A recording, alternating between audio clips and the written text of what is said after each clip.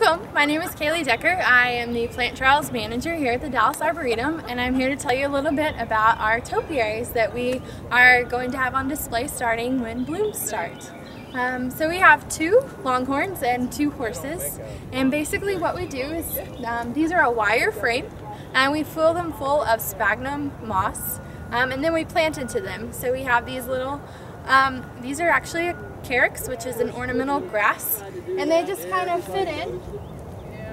Kind of dig a little hole and stuff them in, and then they'll grow and fill out and kind of cover the entire longhorn here to give it a good appearance. So these will be on display in the middle of the garden on the paseo, starting when bloom starts, and just to kind of go along with our theme this year, and just give the public an opportunity to see what cool things we can actually do with horticulture.